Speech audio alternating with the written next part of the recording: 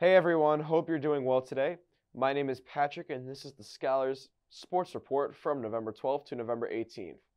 I am very proud to announce that our girls varsity volleyball team, after two successful victories, are heading on to the second round of the PSAL B Division volleyball playoffs.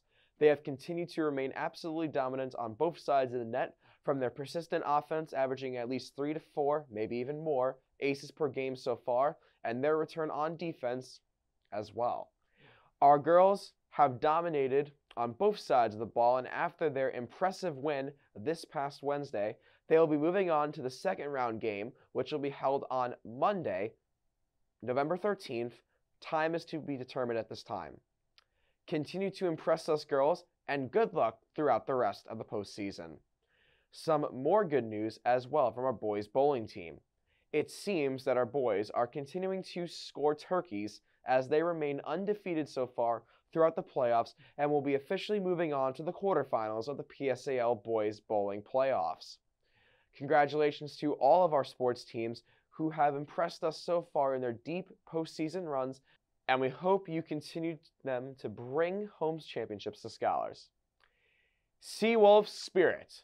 Our high school cheer team has already started up as of last week, and they were able to give us a preview of what you may see on the sidelines of our big sports games throughout the winter season at our information session, which took place last Wednesday, November 8th, throughout the morning hours. They will be practicing on Wednesdays and Thursdays at 6:45 a.m. Moving now on to middle school. There is a middle school volleyball away game versus Village Academy on Monday from 11:30 to 12:30, followed by their practice at 3 p.m. Speaking of our middle school girls volleyball team, congratulations on their wins last week from the 8th to the 10th, and hope you continue to dominate out on the courts.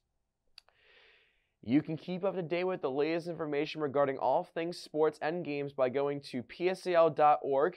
You can also go to our landing page at scholarsnyc.com and view our calendar to check on practices, tryouts, games, and more. Finally, you can keep up to date across all of our social accounts such as Vimeo, YouTube, and Instagram, all at the Scholars NYC, for when we do indeed stream these particular games. And that is going to be it for the sports report for this week. My name is Patrick, and we'll see you next time.